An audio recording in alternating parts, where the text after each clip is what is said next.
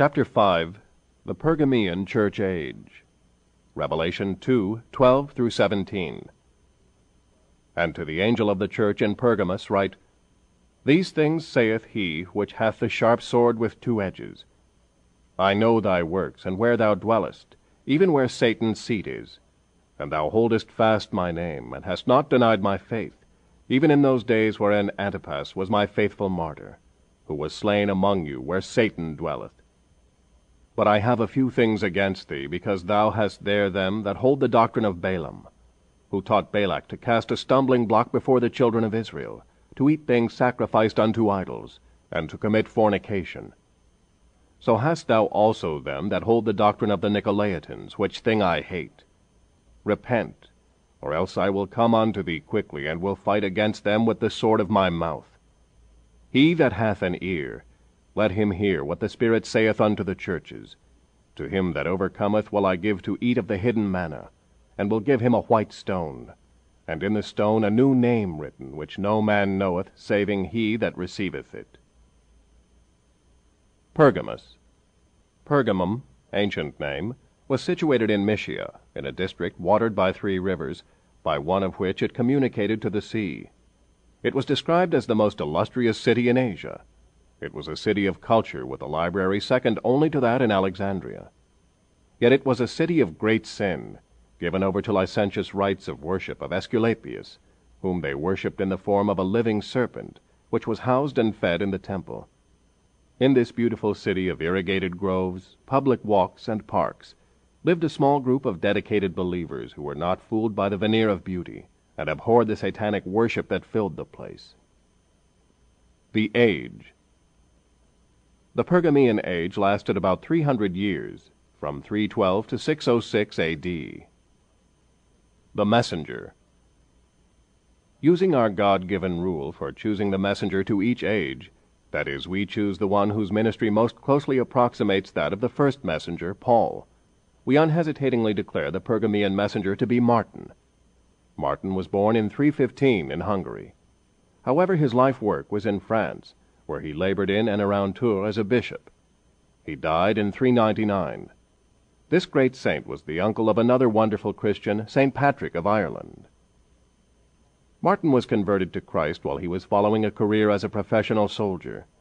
It was while he was still engaged in this occupation that a most remarkable miracle occurred.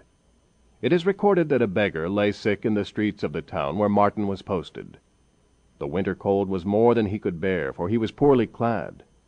No one paid any attention to his needs until Martin came by. Seeing this poor man's plight, but not having an extra garment, he took off his outer cloak, cut it in two with his sword, and wrapped the cloth around the freezing man. He attended him the best he could, and went on his way. That night the Lord Jesus appeared unto him in a vision. There he stood like a beggar, wrapped in the half of Martin's garment. He spoke to him and said, Martin, though he is only a catechumen, has clothed me with this garment. From that time on, Martin sought to serve the Lord with all his heart. His life became a series of miracles manifesting the power of God. After having left the army and having become a leader in the church, he took a very militant stand against idolatry. He cut down the groves, broke up the images, and pulled down the altars. When confronted by the pagans for his deeds, he challenged them in much the same manner that Elijah did the prophets of Baal. He offered to be tied to a tree on its underside, so that when it was cut down it would crush him unless God intervened and turned the tree around while it fell. The wily heathen tied him to a tree that was growing on the side of a hill, assured that the natural pull of gravity would cause the tree to so fall as to crush him. Just as the tree began to fall, God swung it around and uphill, contrary to all natural laws. The fleeing heathen were crushed as the tree fell on several of them. Historians acknowledge that on at least 3 occasions he raised the dead by faith in Jesus' name. In one instance he prayed for a dead baby. Like Elisha, he stretched himself upon the babe and prayed. It came back to life and health. On another occasion he was called to help deliver a brother who was being carried away to his death in a time of great persecution. By the time he arrived, the poor man was already dead. They had hanged him upon a tree. His body was lifeless, and his eyes protruded from the sockets. But Martin took him down, and when he had prayed, the man was restored to life, and to his rejoicing family. Martin never did fear the enemy, regardless of who it was. Thus he went to personally face a wicked emperor who was responsible for the death of many spirit-filled saints. The emperor would not grant an audience, so Martin went to see a friend of the emperor, one Damasus, a cruel bishop of Rome. But the bishop, being a nominal Christian of the false vine, would not intercede. Martin went back to the palace, but by now the gates had been locked, and they would not allow him to enter. He lay down on his face before the Lord, and prayed that he be able to get into the palace. He heard a voice bidding him arise. When he did so, he saw the gates open of their own accord. He walked into the court, but the arrogant ruler would not turn his head and speak to him. Martin again prayed. Suddenly a fire came spontaneously from the seat of the throne, and the unhappy emperor vacated speedily. Surely the Lord humbles the proud and exalts the lowly. Such was his ardor in serving the Lord that the devil was mightily aroused. The enemies of truth hired assassins to kill Martin. They came by stealth to his home, and as they were about to kill him, he stood erect and bared his throat to the sword. As they leaped forward, the power of God suddenly hurled them back across the room. So overcome were they in that holy and fearful atmosphere, that they crawled upon their hands and knees and begged forgiveness for the attempt upon his life. Too often when men are signally used of the Lord, they become lifted up with pride. But not so with Martin. He ever remained the humble servant of God. One night, as he was preparing himself to enter the pulpit, a beggar came to his study and asked for some clothing. Martin referred the beggar to his head deacon. The haughty deacon commanded him to leave.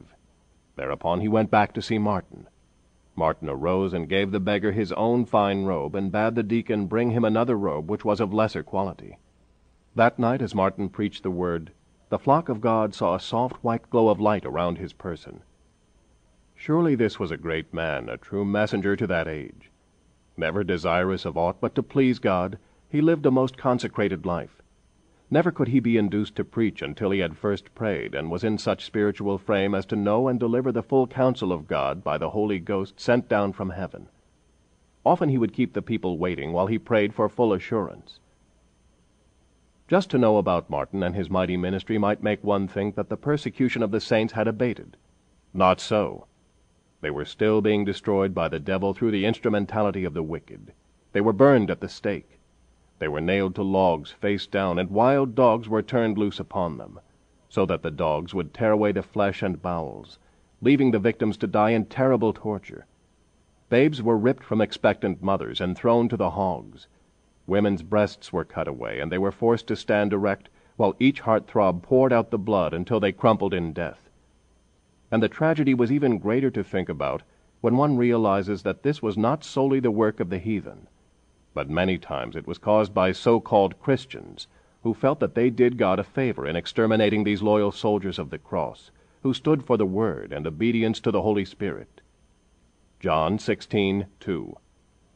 They shall put you out of the synagogues.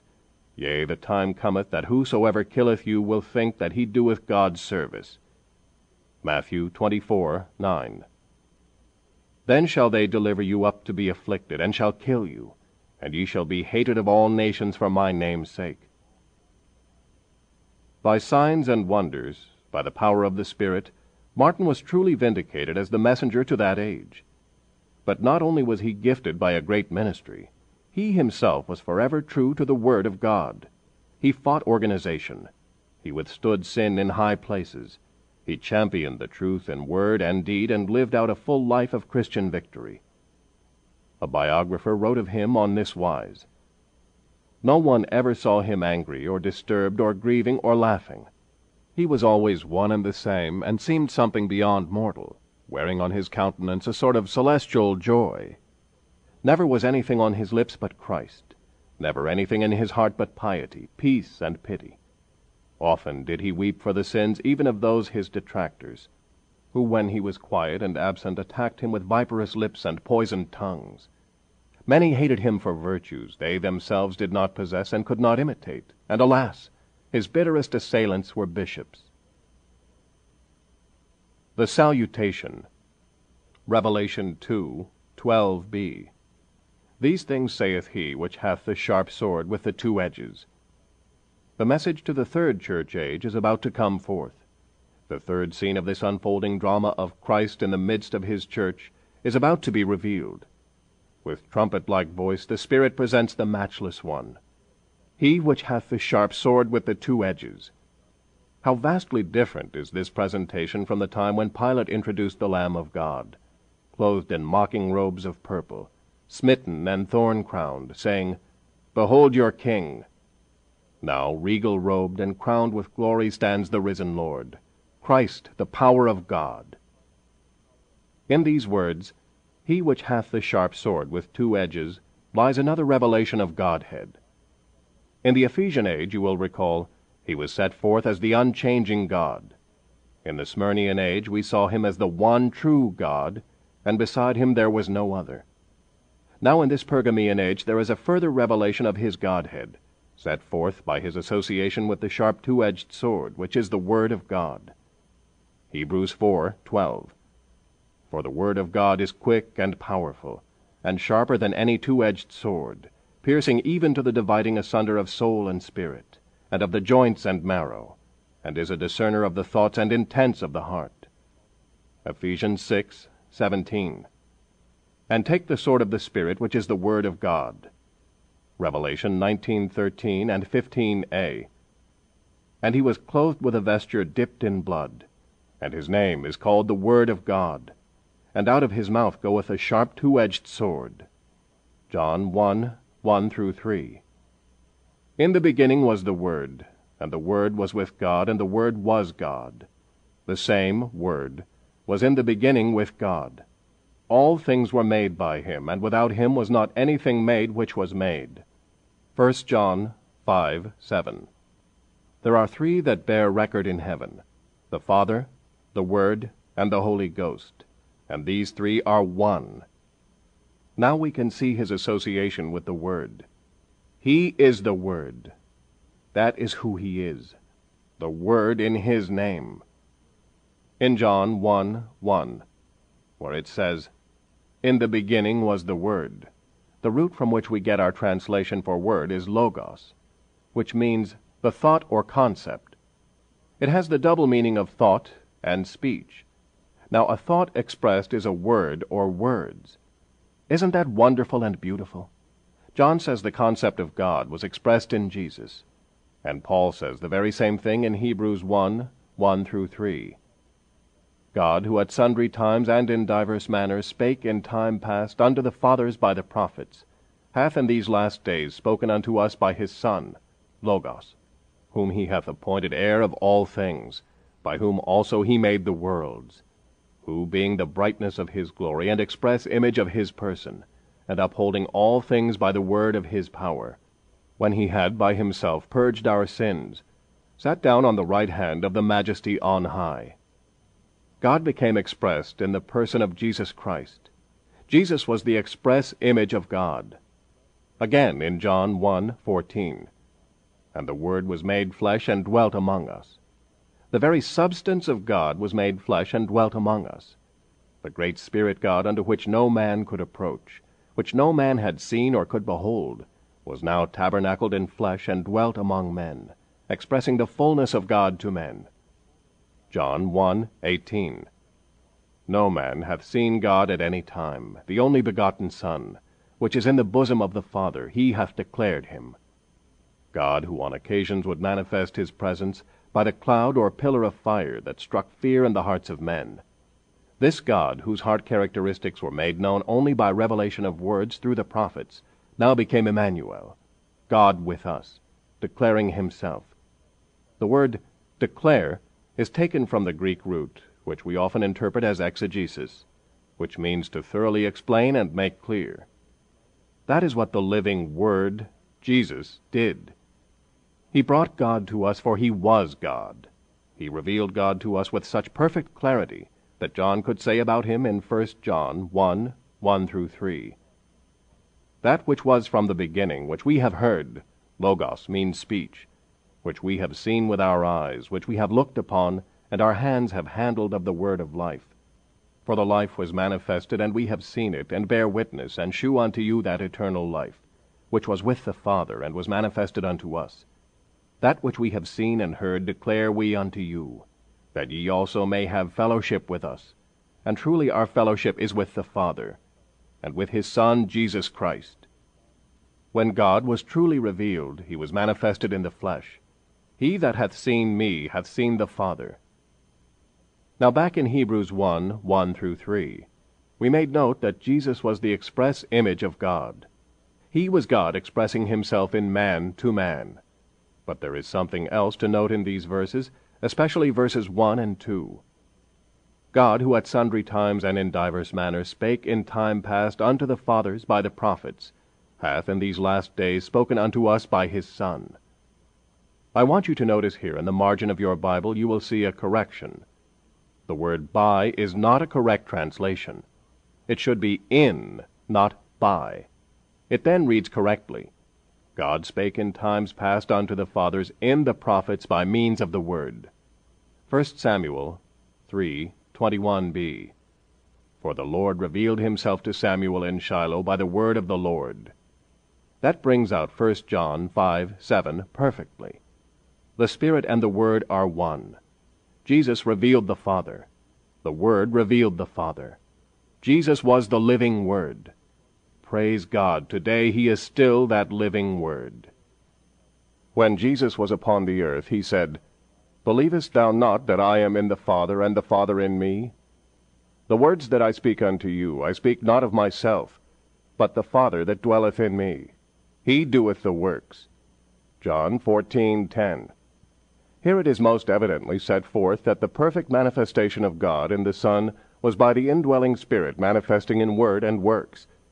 That is exactly what we have been teaching all along. When the bride will get back to being a Word bride, she will produce the very works that Jesus produced. The Word is God. The Spirit is God. They are all one. One cannot work apart from the other. If one truly has the Spirit of God, he will have the Word of God. That is how it was with the prophets. They had the indwelling Spirit of God, and the Word came to them. That is how it was with Jesus. In him was the Spirit without measure, and the Word came to him. Jesus both began to do and teach. My doctrine is not my own, but the Father's that sent me. Acts 1:1, John 7:16. Remember now, John the Baptist was both the prophet and the messenger of his day. He was filled with the Holy Ghost from his mother's womb. When he was baptizing in Jordan, the Word of God, Jesus, came to him. The Word always comes to the truly Spirit-filled. That is the evidence of being filled with the Holy Ghost. That is what Jesus said would be the evidence. He said, And I will pray the Father, and he will send you another Comforter, that he may abide with you forever. Even the Spirit of truth, whom the world cannot receive. Now we know what truth is. Thy word is truth. John 17:17b. Again in John 8:43. Why do ye not understand my speech? Even because ye cannot hear my word. Did you notice that Jesus said that the world could not receive the Holy Ghost? Well, in this verse I just read, neither could they receive the word. Why? Because the Spirit and the Word are one, and if you have the Holy Spirit as the prophets, the Word would come to you. You would receive it. In John 14:26, But the Comforter, which is the Holy Ghost, whom the Father will send in my name, he shall teach you all things, and bring all things to your remembrance, whatsoever I have said unto you. Here again we find the Word coming because of the Spirit of God. Again in John 16:13, Howbeit, when he, the Spirit of truth, Word, is come, he will guide you into all truth. Thy word is truth. And he shall not speak of himself, but whatsoever he shall hear, word of God, that shall he speak, word, and he will show you things to come. Spirit bringing the word of prophecy. I want you to note very carefully that Jesus did not say that the evidence of being baptized with the Holy Ghost was speaking in tongues, interpreting, prophesying, or shouting and dancing. He said the evidence would be that you would be in the truth. You would be in the Word of God for your age. Evidence has to do with receiving that Word. In 1 Corinthians 14:37, If any man think himself to be a prophet, or spiritual, let him acknowledge that the things I write unto you are the commandments of the Lord. Now see that. The proof of the indwelling Spirit was to acknowledge and follow what God's prophet gave for his age as he set the church in order.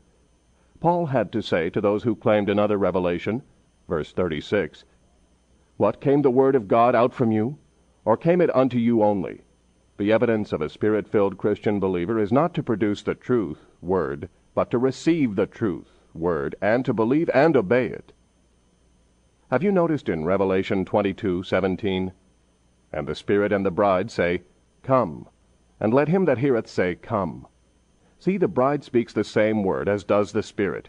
She is a word bride, proving she has the Spirit. In every church age we hear these words, "He that hath an ear, let him hear what the Spirit saith unto the churches." The Spirit gives the word. If you have the Spirit, you will hear the word for your age, as those true Christians took the word for their age. Did you get that last thought? I repeat, every church age ends with the same admonition. He that hath an ear, let him, an individual, hear what the Spirit saith to the churches. The Spirit gives the word. He has the truth for each age. Each age has had its own elect, and that elect group always heard the word and received it, proving they have the seed in them. John 8:47. And he that is of God heareth God's words. Ye therefore hear them not, because ye are not of God. They refused the word, Jesus, and his words for their days. But the true seed received the word because they were of God. And all thy children shall be taught of God. Holy Spirit, Isaiah 54:13. Jesus said the same thing in John 6:45. Being one with the Word proves whether you are of God and Spirit-filled. No other criterion. But what are tongues and interpretation and the other gifts? They are manifestations. That is what the Word teaches. Read it in 1 Corinthians 12:7. But the manifestation of the Spirit is given to every man to profit withal. Then Paul names those manifestations. Now comes this very good question I know that you are all anxious to ask. Why isn't the manifestation an evidence of being baptized with the Holy Ghost? Because you surely could not manifest the Holy Ghost unless you truly were Spirit-filled. Now I wish I could say that is right, because I don't like to hurt people or walk on their doctrine. But I wouldn't be a true servant of God if I didn't tell you the whole counsel of God. That is right, is it not? Just let us take a little look at Balaam. He was religious. He worshipped God. He understood the proper method of sacrificing and approaching unto God. But he was not a true seed prophet, for he took the wages of unrighteousness. And worst of all, he led the people of God into sins of fornication and idolatry. Yet who would dare to deny that the Spirit of God manifested through him in one of the most beautiful portions of absolutely accurate prophecy the world has ever seen?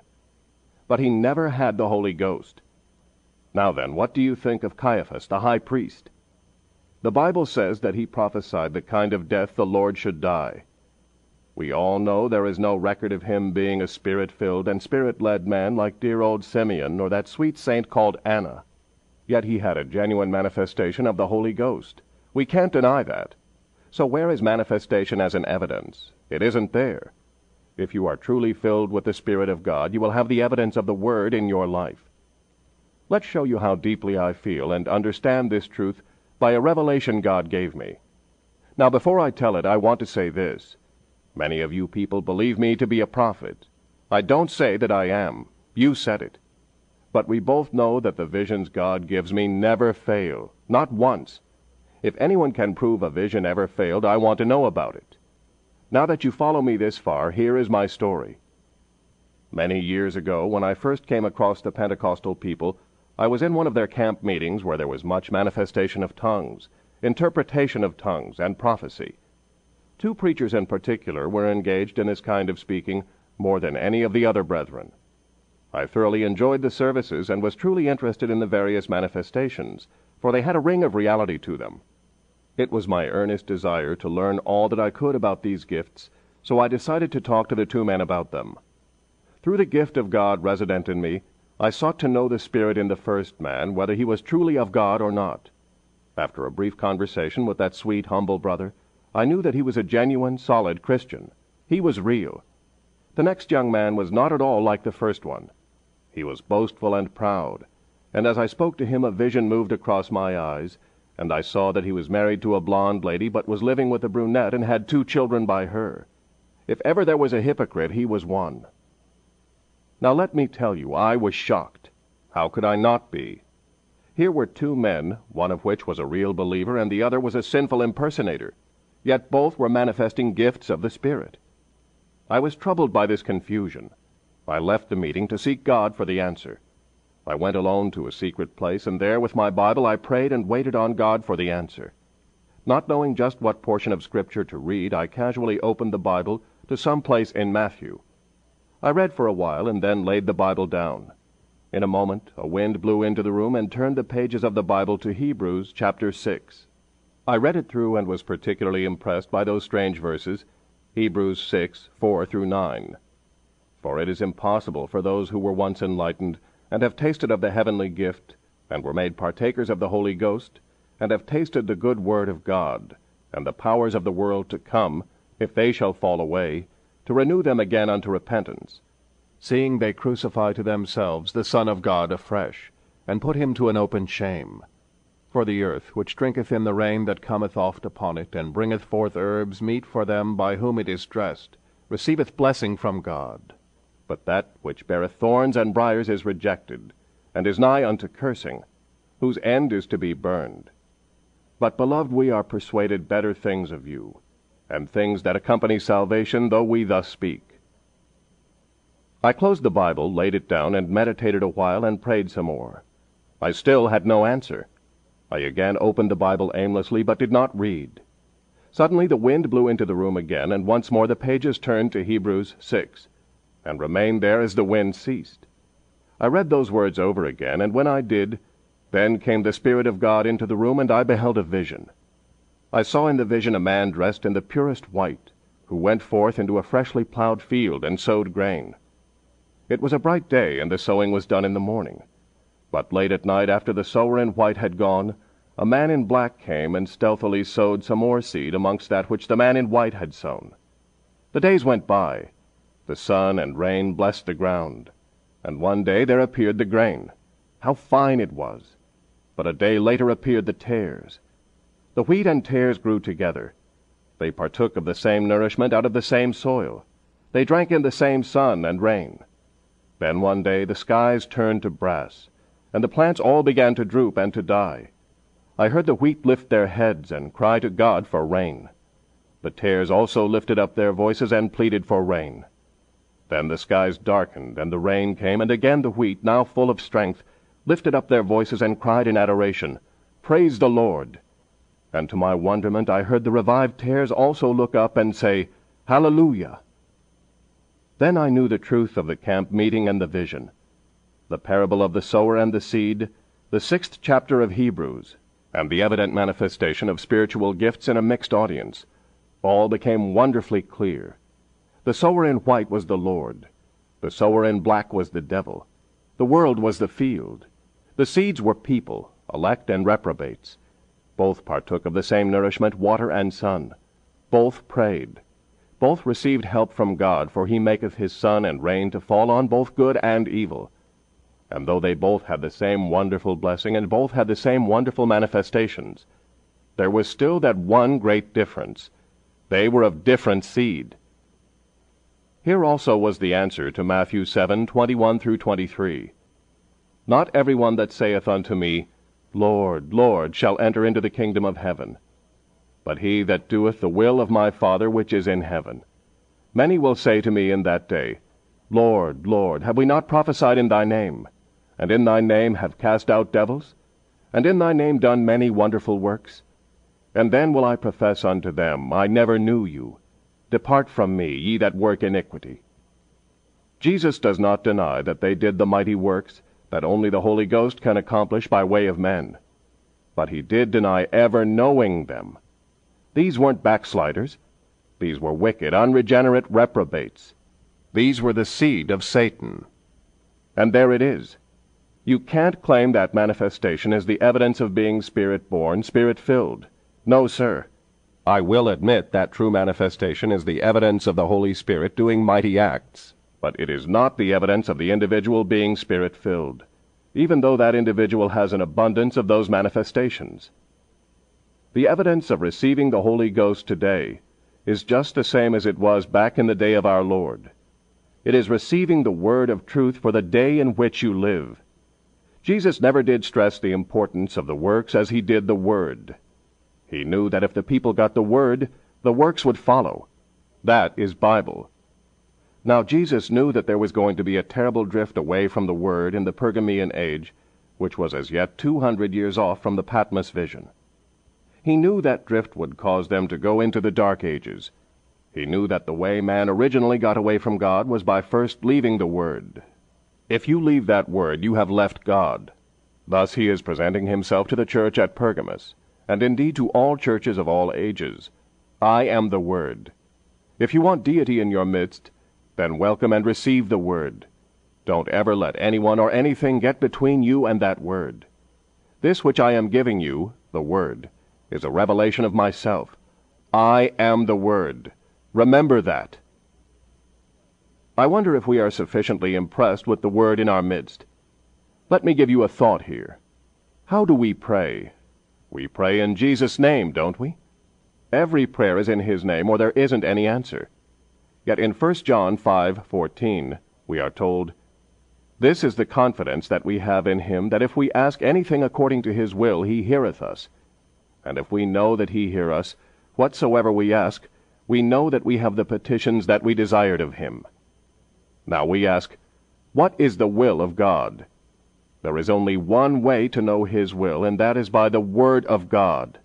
Lamentations 3:37, "Who is he that saith, and it cometh to pass when the Lord commandeth it not?" There it is. If it isn't in the Word, you can't have it. So we can't ask unless it's in the Word, and we can't petition or ask unless it is in his name. There it is again. Jesus, the name, is the Word, will. You can't separate God and the Word. They are one. Now then, this word he has left behind on the printed page is a part of him when you accept it by faith into a Spirit-filled life. He said that his word was life. John 6:63b. But that is exactly what he is. John 14:6. I am the way, the truth, and the life. Romans 8:9b. If any man have not the Spirit of Christ, he is none of his. There it is. He is Spirit, and he is life. That is exactly what the Word is. That is exactly what Jesus is. He is the Word. So when a Spirit-born, Spirit-filled man in faith takes that Word into his heart and places it upon his lips, why, that is the same as deity speaking. Every mountain has to go. Satan cannot stand before that man. If the church way back there in that third age had only held on to the revelation of the living Word in their midst, the power of God would not have faded as it did in those dark ages. And right today, when the church returns to the Word in faith, we can say without doubt that the glory of God and the wonderful acts of God will be in her midst again. One night as I was seeking the Lord, the Holy Spirit told me to pick up my pen and write. As I grasped the pen to write, His Spirit gave me a message for the church. I want to bring it to you. It has to do with the Word and the bride. Here is what I am trying to say to you.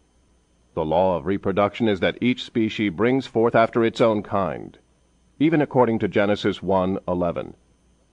And God said, Let the earth bring forth grass, and the herb yielding seed, and the fruit tree yielding fruit after his kind, whose seed is in itself upon the earth. And it was so. Whatever life was in the seed came forth into a plant, and thence into fruit. The very same law applies to the church today.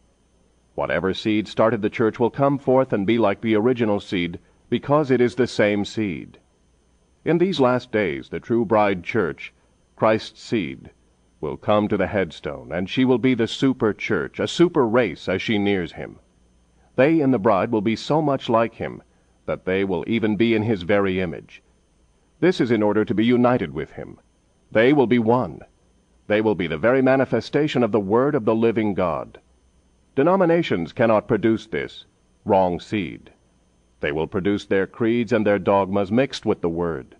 This mongrelizing brings forth a hybrid product. The first son, Adam, was the spoken seed word of God. He was given a bride to reproduce himself.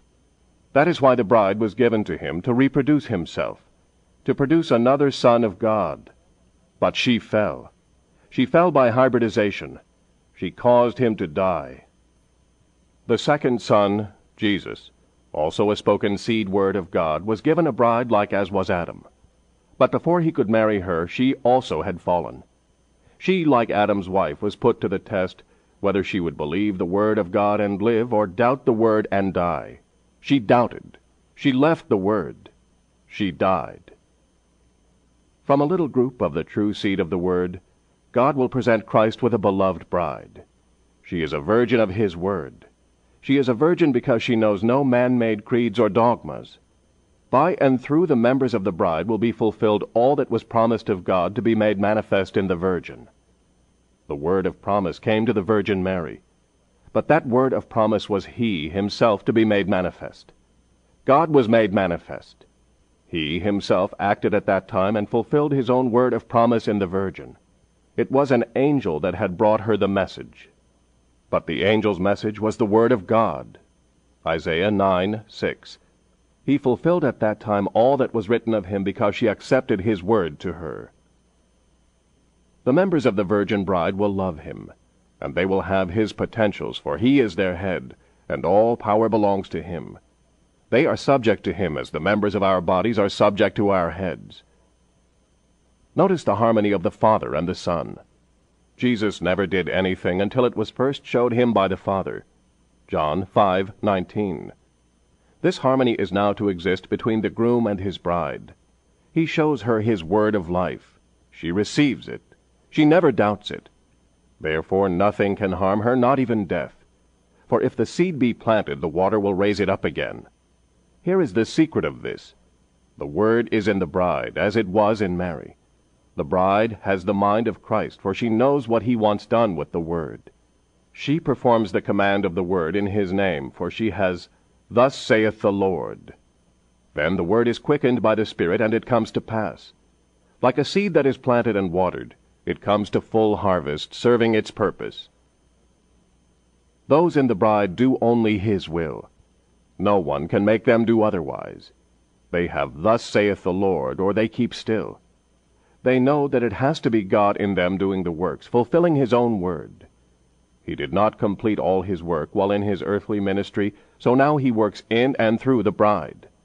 She knows that, for it was not yet time for him to do certain things that he must now do. But he will now fulfill through the bride that work which he left for this specific time. Now let us stand like Joshua and Caleb.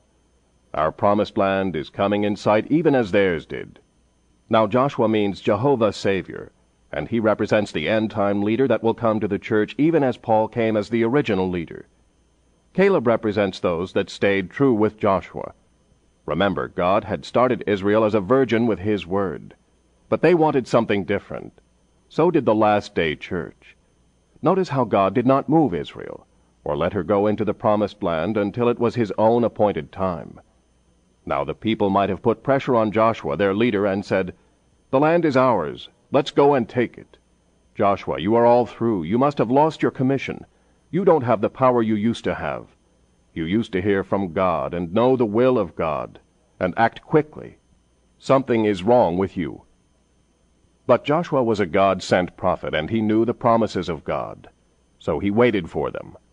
He waited for a clear-cut decision from God, and when the time came to move, God placed the full leadership in Joshua's hands, because he had stayed with the word. God could trust Joshua, but not the others. So it will repeat in this end day.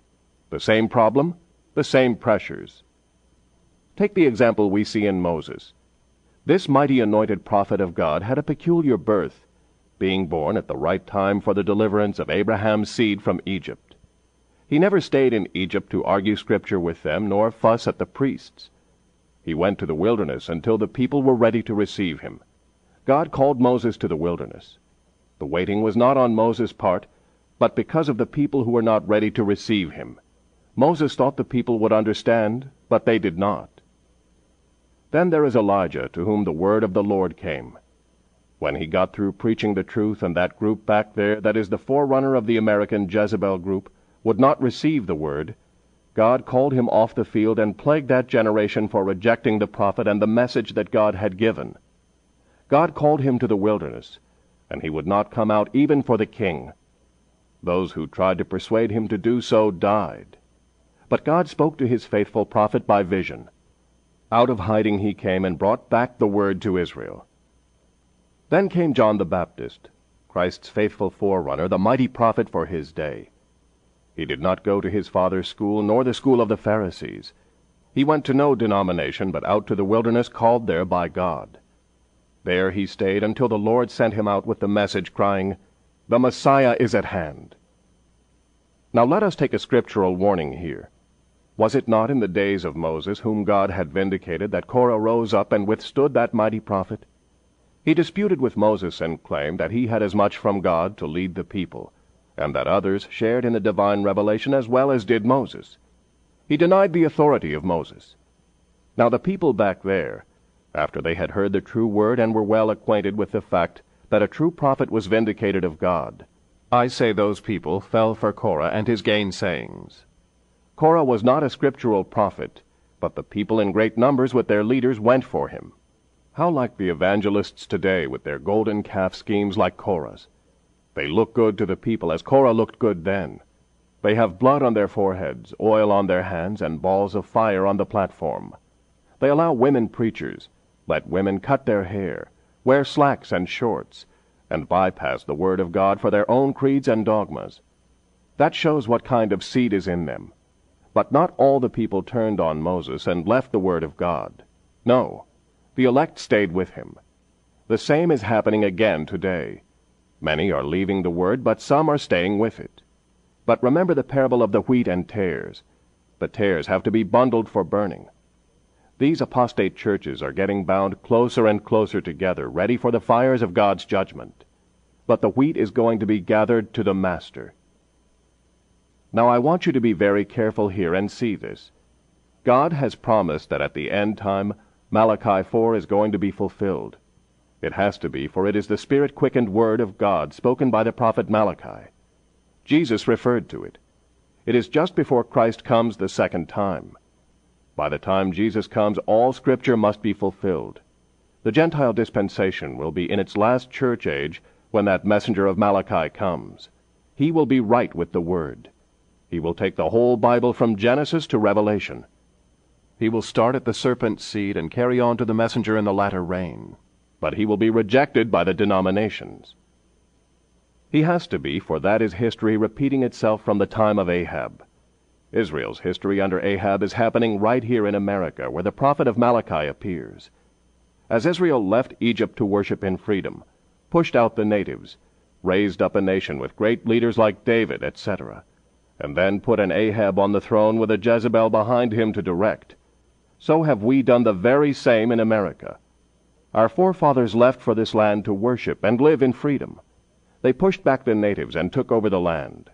Mighty men like Washington and Lincoln were raised up, but after a while other men of such poor caliber succeeded these worthy men, that soon an Ahab was set in the presidential chair with a Jezebel behind him to direct him. It is at such a time as this that the messenger of Malachi must come. Then in the latter rain will come a Mount Carmel showdown. Watch this carefully now, to see it in the Word. John was the forerunner of Malachi 3. He planted the former rain and was rejected by the organizations of his day. Jesus came and had a Mount Transfiguration showdown. The second forerunner of Christ will sow for the latter rain. Jesus will be the showdown between the denominations and creeds, for he will come to back up his word and take his bride in the rapture. The first showdown was Mount Carmel. The second was the Mount Transfiguration. And the third will be Mount Zion. The strange behavior of Moses, Elijah, and John withdrawing from the people into seclusion left many confused. They did not realize that it was because their messages had been rejected. But the seed had been sown, the planting was over. Judgment was next. They had served their purpose as a sign to the people, so judgment was next. I believe, according to Revelation 13:16, that the bride will have to stop preaching, for the beast is demanding the mark in the hand or forehead, if permission to preach be granted. Denominations will take the mark or be forced to quit preaching. Then the Lamb will come for his bride and judge the great harlot. Now remember that Moses was born for a certain work, but he could not do that work until he had received the gifts which would enable him to do the work. He had to go out in the desert and wait there. God had an appointed time. There was to be a certain Pharaoh on the throne, and the people had to be crying for the bread of life before God could send him back. This is true for our day. But what do we have in this our day? Multitudes are working signs until we have a generation of sign-seekers that know little or nothing about the Word, or a true move of the Spirit of God. If they see blood, oil, and fire, they are happy. It matters not what is in the Word. They will support any sign, even unscriptural ones. But God has warned us about that. He said in Matthew 24 that in the last days the two spirits would be so close together that only the very elect could tell them apart, for they alone would not be deceived. How can you tell the spirits apart? Just give them the word test. If they don't speak that word, they are of the evil one. As the evil one deceived the first two brides, he will try to deceive the bride of this last day, by trying to get her to hybridize herself through creeds, or just plainly turning from the Word to any sign that suits her. But God never placed signs ahead of the Word. Signs follow the Word, as when Elijah told the woman to bake a cake for him first, according to the word of the Lord. When she did as the Word said, the proper sign came. Come to the Word first, and then watch the miracle. The seed word is energized by the Spirit. How can any messenger sent from God believe only a part of the Word and deny some of it? The true prophet of God in this last day will proclaim the whole Word. Denominations will hate him. His words may be as harsh as John the Baptist, who called them vipers. But the predestinated will hear and be ready for the rapture. The royal seed of Abraham, with like faith as Abraham's, will hold to the Word with him, for they are predestinated together.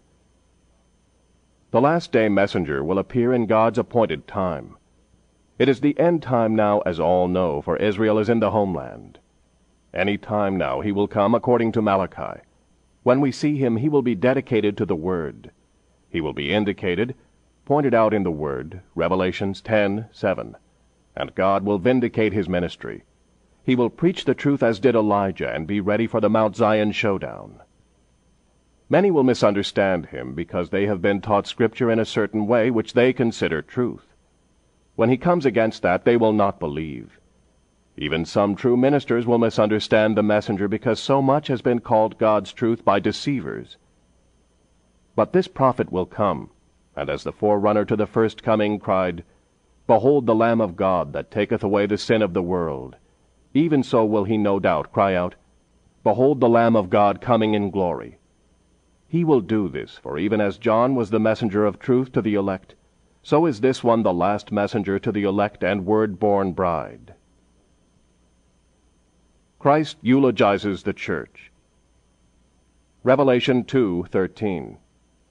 I know thy works, and where thou dwellest, even where Satan's seat is, and thou holdest fast my name, and hast not denied my faith, even in those days wherein Antipas was my faithful martyr, who was slain among you where Satan dwelleth. I know thy works. These are the identical words uttered to each of the 7 messengers relative to the people of God in each age. As they are spoken to the 2 vines, true and false, they will bring joy and gladness to the hearts of one group, but they ought to strike terror in the hearts of the other. For though we are saved by grace, apart from works, true salvation will bring forth works, or deeds that will please God. 1 John 3:7. Little children, let no man deceive you. He that doeth, worketh, righteousness is righteous, even as he is righteous. If this verse means anything at all, it means that what a man does, he is. James 3:11.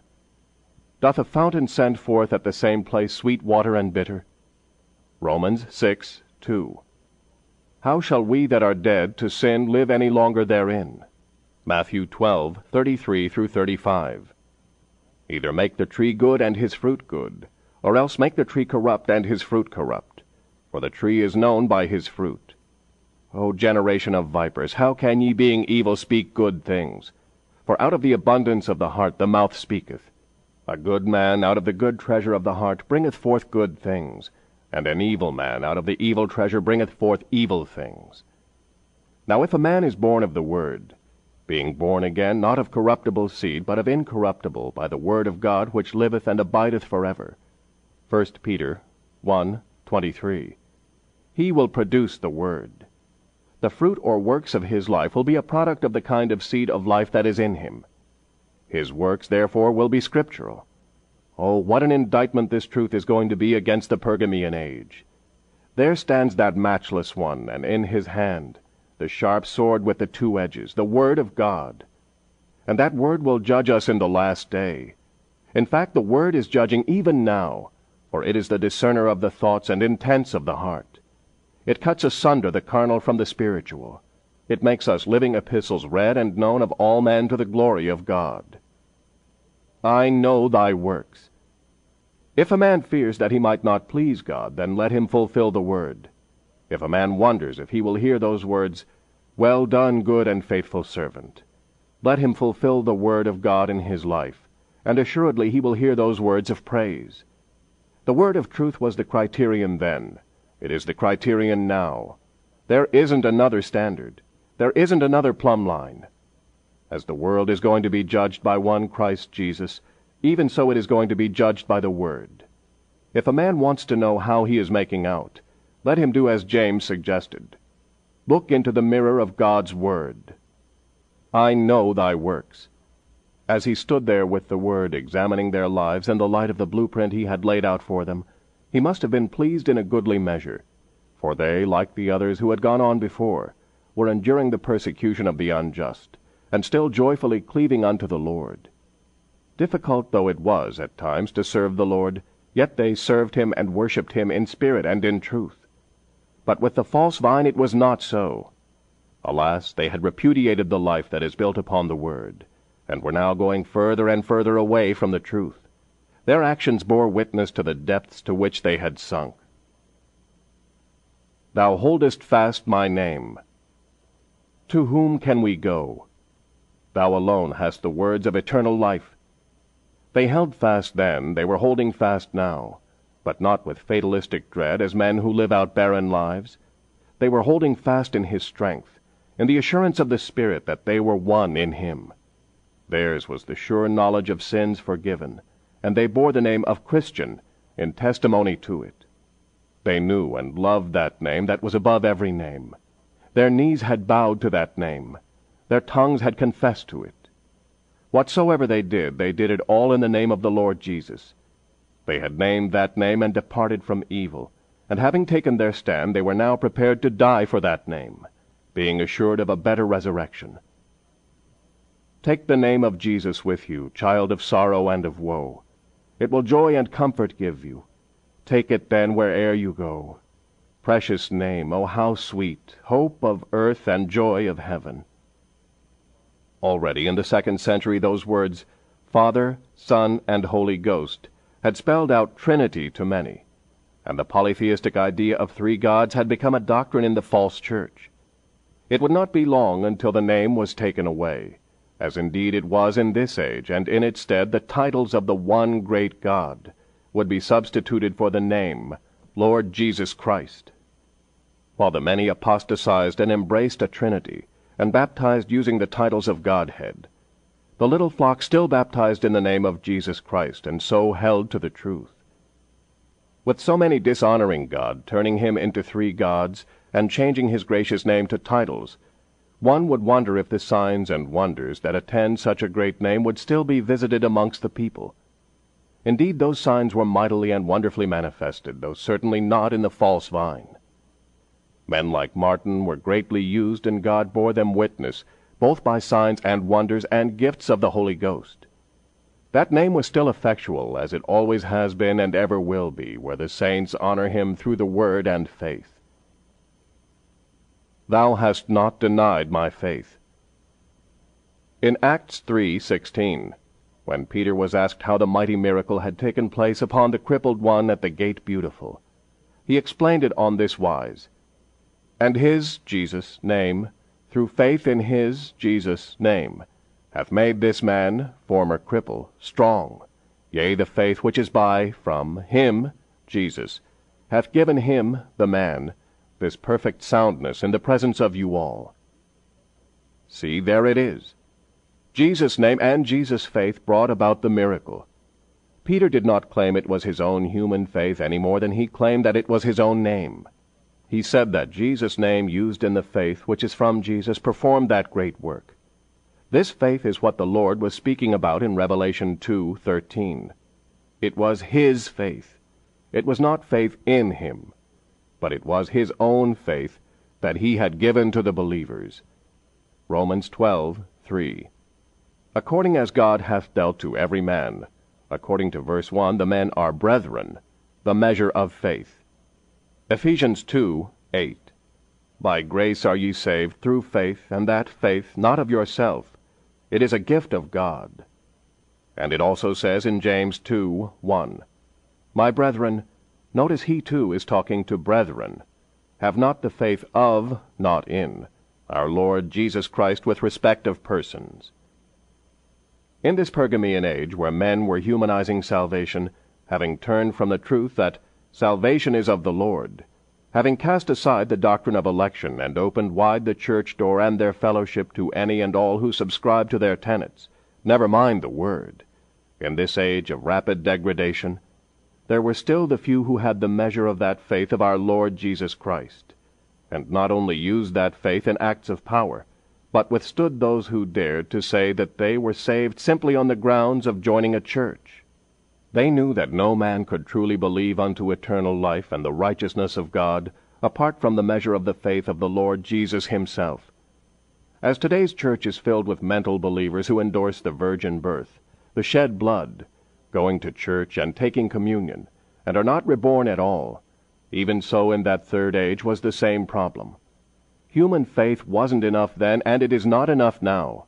It takes the very faith of the Son of God to drop into a man's heart, so that he can receive the Lord of glory into the temple not made with hands.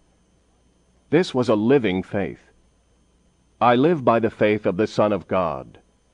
Paul did not say that he lived by faith in the Son of God. It was the faith of the Son of God that had given him life and kept him living in Christian victory. No, they had not denied that salvation was supernatural from start to finish. They kept alive the truth of his name and his faith, and they were blessed by the Lord and accounted worthy of him.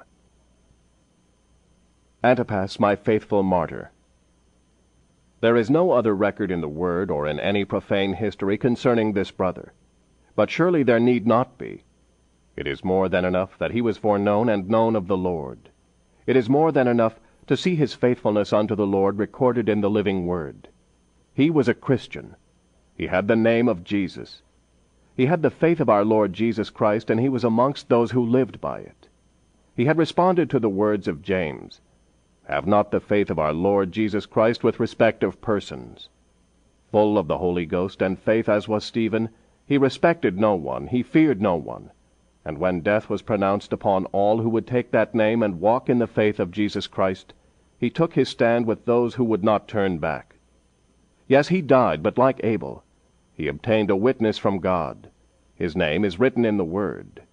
And though dead, his voice still speaks in the pages of God's divine record.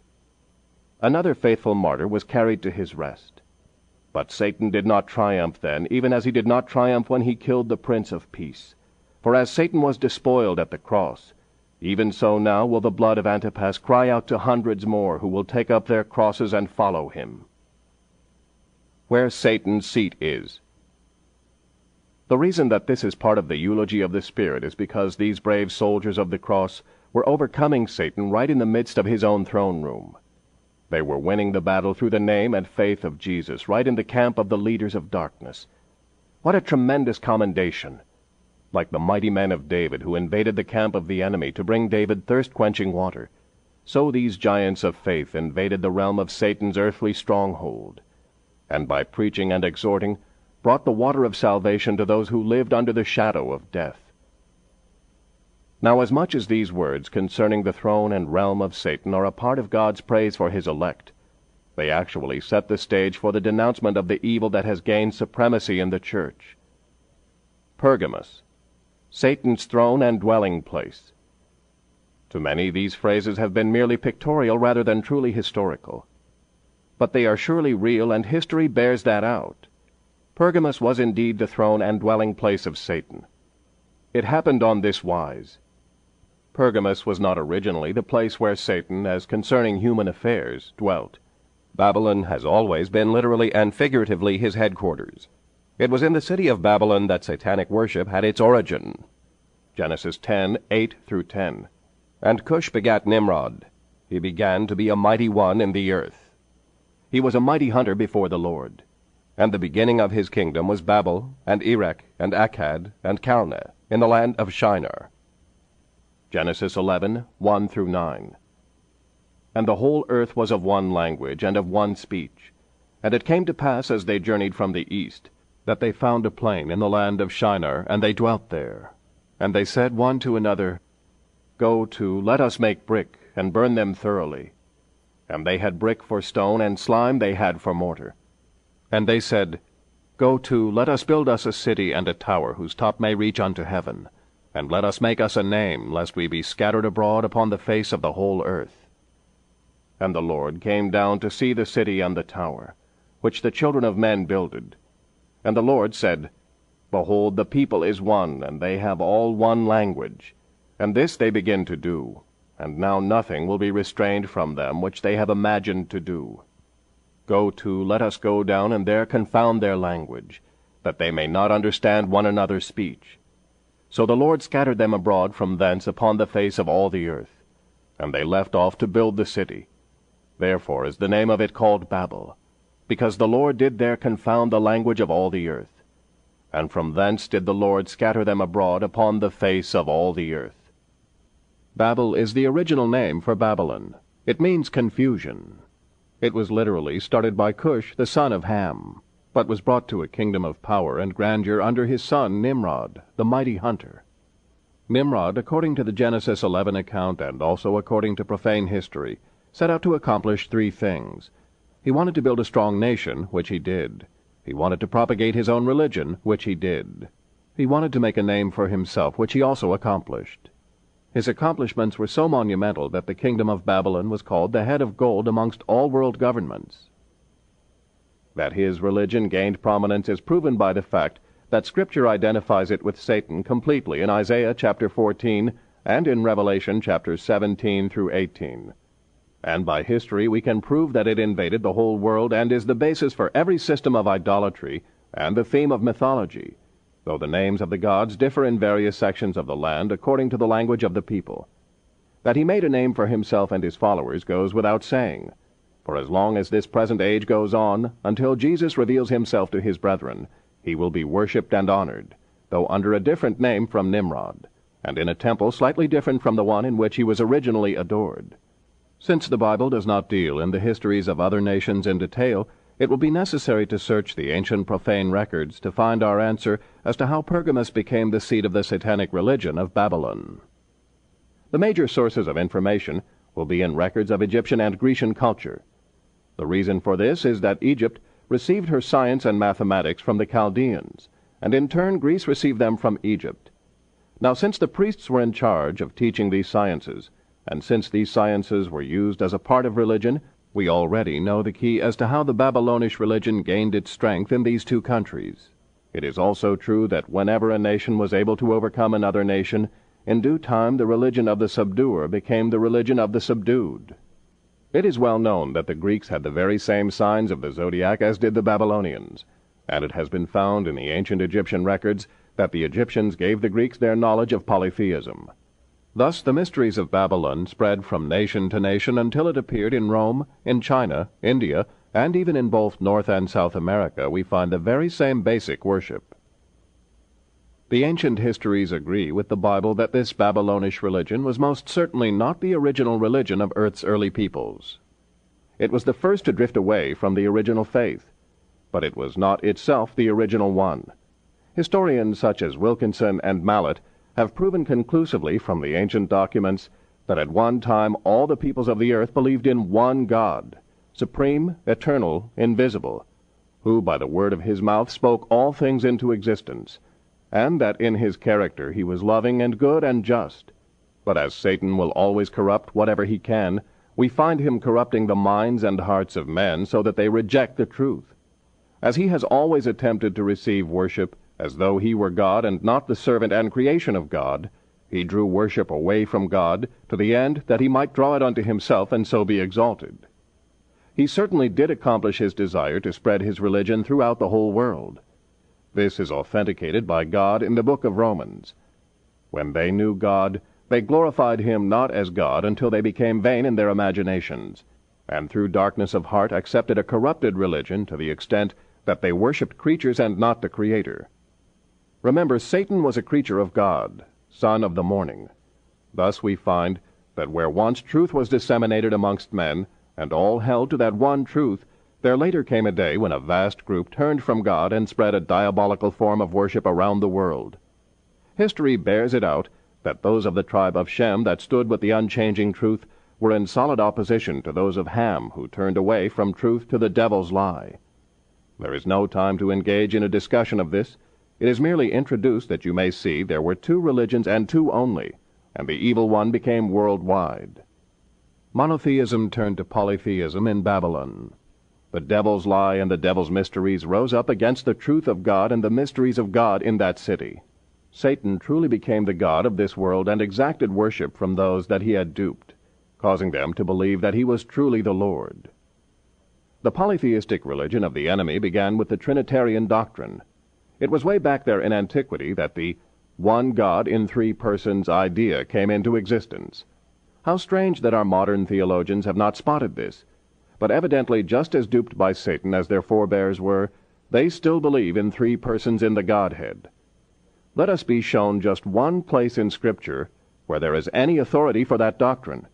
Is it not strange that while the descendants of Ham went on their way in satanic worship, which involved a basic concept of three gods, that there is not one trace of the descendants of Shem believing such a thing, or having any ceremonial worship that involved even a type of it? It is not strange that the Hebrews believed, "Hear, O Israel, the Lord thy God is one God." If there were three persons in the Godhead, Abraham, the descendant of Shem, in Genesis 18 saw only one God with two angels. Now how was this Trinity expressed? It was expressed by an equilateral triangle, even as it is expressed in Rome today. Strange, the Hebrews did not have such a concept.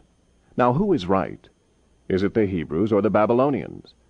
In Asia, the polytheistic idea of three gods in one came out in an image with three heads on one body. He is expressed as three intelligences. In India, they found it in their hearts to express him as one God in three forms. Now that really is good modern-day theology. In Japan there is a great Buddha with three heads like the one we previously described. But the most revealing of all is that which sets forth the Trinitarian concept of God in a triune form of 1. The head of an old man symbolizing God the Father. 2. A circle which in the mysteries signified seed, which in turn means the Son. 3. The wings and tail of a bird, dove. Here was the doctrine of Father, Son, and Holy Ghost. Three persons in the Godhead, a veritable Trinity. You can see the same thing in Rome. Now let me ask once again, is it not strange that the devil and his worshippers actually had more truth revealed than the father of faith, Abraham, and his descendants? Is it not strange that the worshippers of Satan knew more about God than the children of God? Now that is what modern theologians try to tell us when they talk about a Trinity. Just remember this one thing from now on. These records are facts, and this is a fact. Satan is a liar and the father of lies, and whenever he comes with any light, it is still a lie. He is a murderer, and his doctrine of the Trinity has destroyed the multitudes and will destroy until Jesus comes.